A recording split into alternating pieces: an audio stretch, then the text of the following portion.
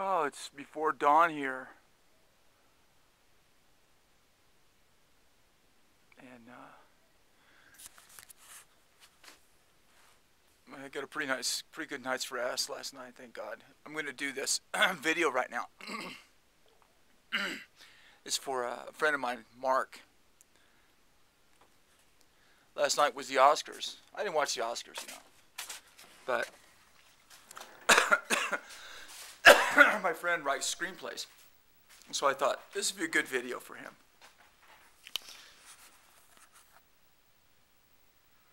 Let me see here. Where's my thing? Where it got gone? Oh, here we go.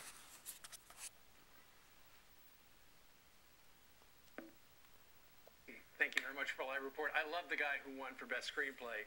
At age 74, he said, "My dad always told me I was going to be a late bloomer." That's a great line.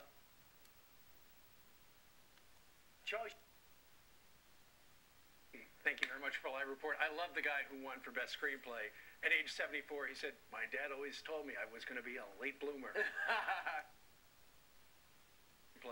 At age 74, he said, "My dad always told me I was going to be a late bloomer." That's a great. He said, "My dad always told me I was going to be a late bloomer." Class America.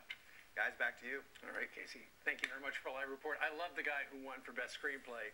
At age 74, he said, "My dad always told me I was going to be a late bloomer." That's terrific. So I thought I'd make this video for him.